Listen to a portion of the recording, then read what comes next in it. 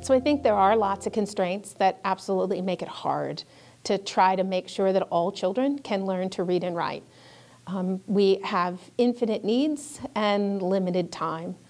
So as we think about across our week and this notion of comprehensive instruction, what we think about is how do we take advantage of every instructional minute that we have?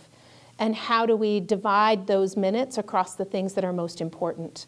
I happen to think that literacy and communication are most important. And so the first thing that I'm going to make time for in my day, or the first thing I'm going to teach when I have time in my day, is literacy. I'm going to think about a day where I'm eking out every possible instructional minute by having other students reading with my students, by taking advantage of technology so that my children can read with and listen to computers read to them.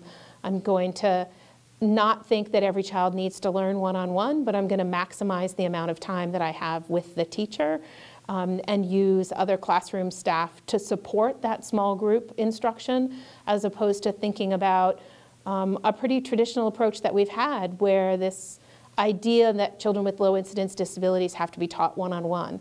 And when we divide up the 50, 60, 75 minutes of instructional time that we often have in our special ed classrooms, and we divide that equally among the students who are in that class, we end up with children who are getting 10 and 15 minutes of instruction a day, and nobody's going to become a reader and a writer that way.